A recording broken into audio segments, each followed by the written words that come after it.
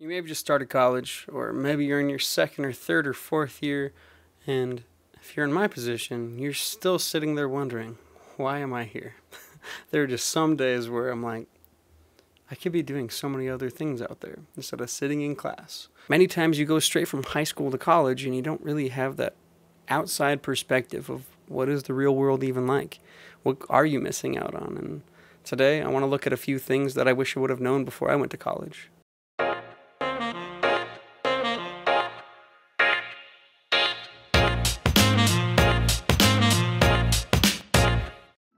So, before I share my opinion with you, I wanted to share some statistics on the difference between trade school and college. And I mean, depending on what you want to do, what I did right out of high school, I traveled for 3 years. I got some life experience. So if you want to see what my personal opinion is on all of this, I might even put a little point in the video, and you can just skip to the end if you really wanted to hear what I have to say. Right now I want to show you some statistics according to the trends going on in the world and what might be a educated best option for you to actually get a job right out of college or right out of trade school. So it seems that rates of people graduating and rates of people actually going into college are going up, which is good. If people were going into college and they weren't graduating, or the rates of graduation went down, there'd probably be a different problem that we'd be talking about today. What I thought was interesting was seeing the difference between graduation rates between a 4-year college and a 2-year college. And I didn't quite understand that because where I graduated, I went to a community college at first, a 2-year college, and the graduation rate was extremely high. I mean, I'm talking about like 80–90%. But looking at these, seeing a 4-year institution average 60% graduation rate as opposed to a 31% graduation rate at a 2-year college, I feel I don't agree with this. But, you know, I agree with these statistics in respect to where they came from, so it's just blowing my mind. And again, these statistics are going to be different depending on where you're at. If you're looking at a specific college, they should have these statistics. How many people graduate each year at their college, what classes seem to be the most popular, what teachers seem to be teaching most effectively to their students.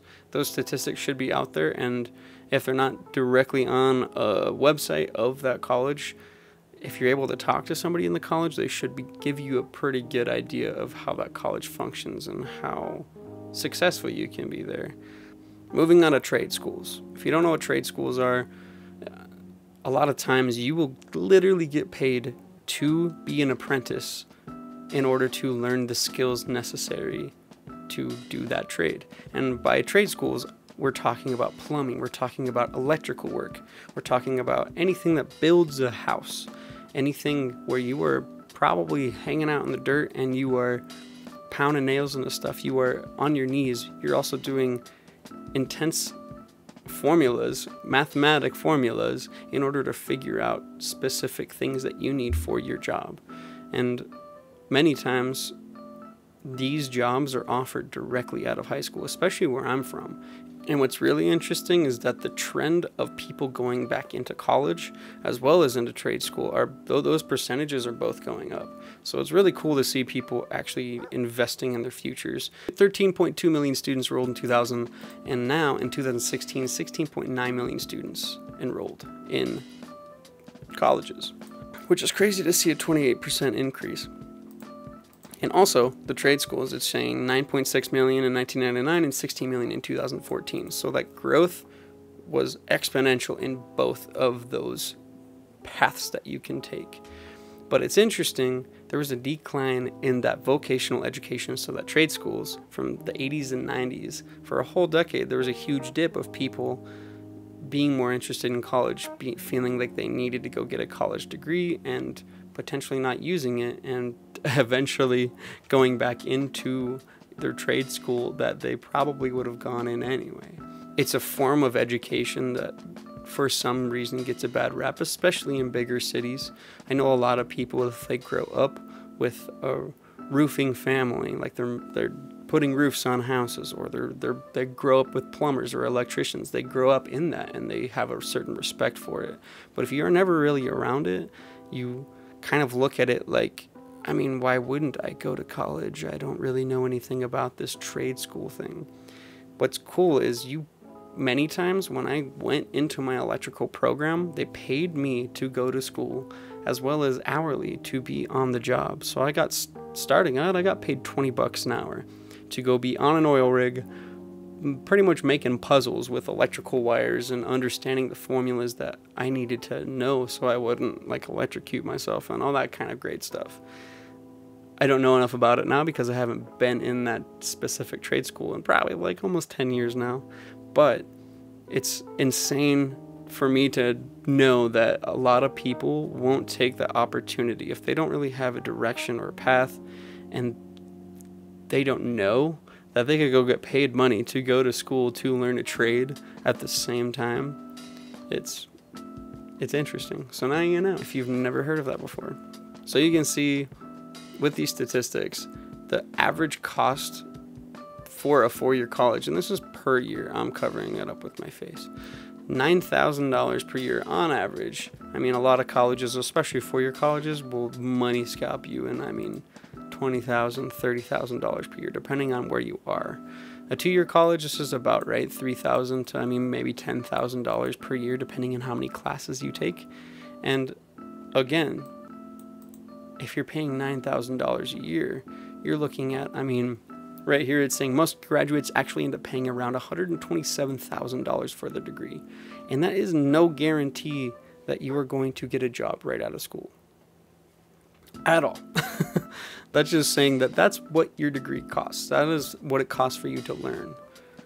With a trade school, you're sitting there at maybe 15 grand. I mean, when I was taking my classes, I think I paid $2,000 tops. A lot of places, if you are a hard worker and you're willing to learn, they will pay for your schooling almost every time.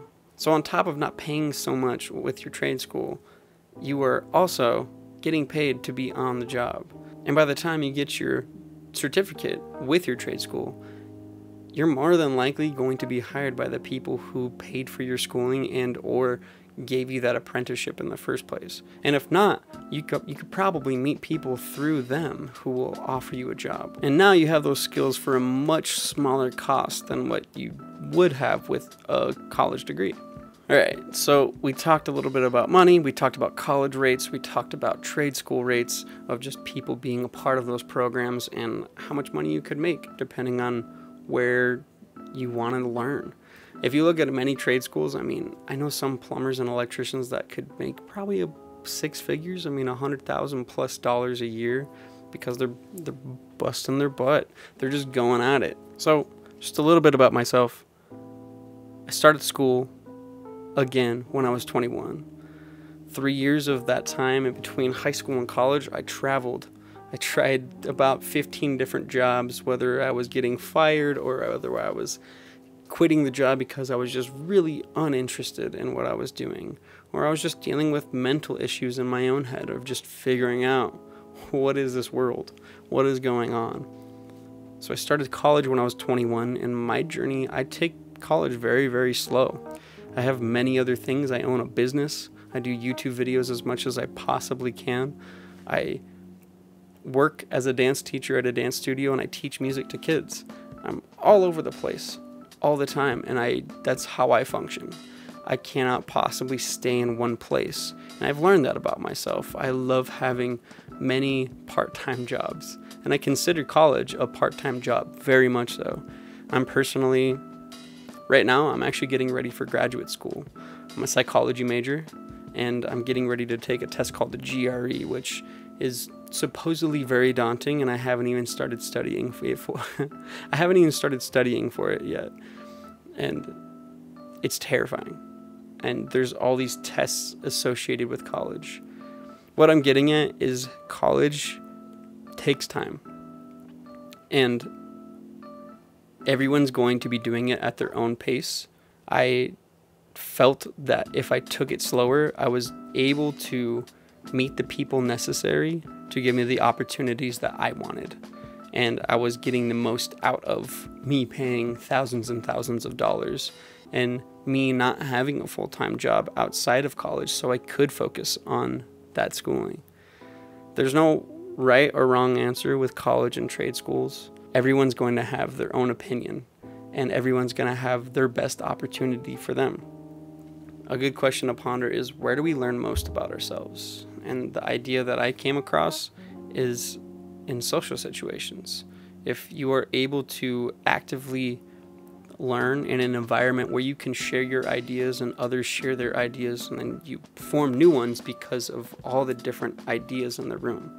That's where I have learned most about myself, and I feel like that's where most people are challenged to either grow or to deflect or to at least understand something about society in that respect. Another thing to ponder, you can look up many videos of a lot of big names who have been successful making technology and making businesses behind their own ideas, and they didn't go to college. And a lot of times success is not about what you know, it's who you know. And I know that's a time-old cliche saying, but no matter how hard I work and how much I have learned in my life, if I don't go and make those connections with other people and see what opportunities they can offer me and what opportunities I can offer them, I'm not going to go anywhere. I will not go anywhere. And that's what college is. If you don't have certain connections available to you, college is the place to do it. It's a very expensive place to go meet people. You will go learn things. You will learn things about yourself. You will learn about social situations. You'll be challenged.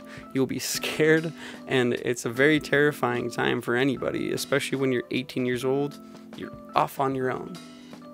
It's very hard to learn when you're thinking about so many other things on top of schooling and on top of this idea of networking. If you don't know what networking is, it's exactly what we're talking about. It's meeting people in a professional setting. And to understand how to network, it's exhausting. If you're going to college and you don't plan to network, I'm telling you, you will be wasting your money. If you're going to college, especially a four-year institution, there are so many people there that can give you the opportunities necessary to get you a job out of school.